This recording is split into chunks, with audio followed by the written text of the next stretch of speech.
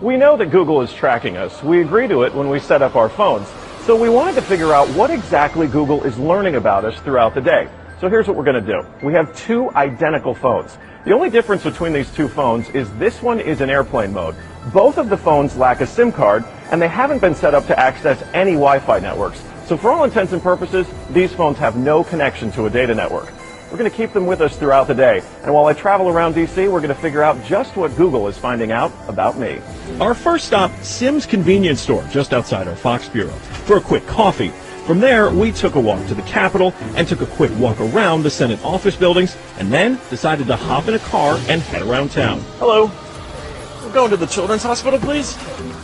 To run our test, we had to do more than walk the block, so we took a tour around our nation's capital. First, due north to the Children's National Medical Center Hospital, then west to St. Albans School and the National Cathedral.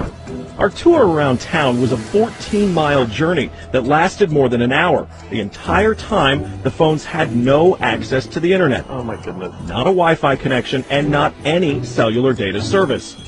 It almost seemed quaint to assume that Google wouldn't even be able to collect data on me.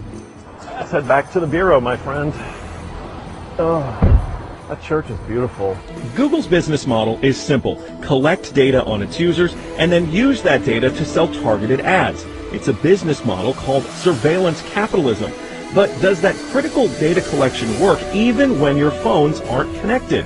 So we're back here at our Fox Bureau in DC, and we've got both of our phones exactly how we left with them. The only difference, really, I snapped a couple of bad selfies at the National Cathedral. But otherwise, they have stayed in my pocket for the entire day. So let's find out what they know. This is our man-in-the-middle device. It's basically a Wi-Fi network that these phones are going to connect to once we turn their Wi-Fi on. It's going to pass data through it on the way to Google. But on the way, we're actually going to get a copy of the same data that Google's going to get. We'll be able to decrypt it and then find out where we've been throughout the day. Within minutes, the numbers rolled in. The phone that wasn't on airplane mode registered more than 100 locations, 130 activities, and even 152 barometric readings. As soon as it hooked up to our Wi-Fi, it transmitted 300 kilobytes of data straight to Google.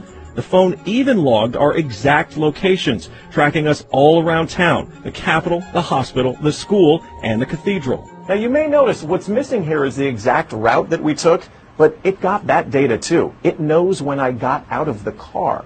The metadata has a time log down to the very second, tracking everything when they think that you're walking, riding, and yes, even getting out of the car. Okay, so you're thinking, this isn't a big deal. I'll just put my phone in airplane mode. Yeah, we thought of that too. This is the other phone that we had with us that no SIM card also remained in airplane mode the entire time. Let's see what kind of data it captured. The phone with airplane mode activated actually logged more locations and activities than the other phone, and it also transferred hundreds of kilobytes of data to Google as soon as it was activated. The only thing that's missing from this map is our stop at the Children's Hospital, but it still knows we were there. There it is. Exiting vehicle, 100% accuracy. Through complicated user agreements and free software, Google gets users to sign away their privacy for nothing. They're even following you in the places that most people would expect total privacy. Government buildings, a children's hospital, a private school, a church. Every move you make, every step you take, Google is watching you.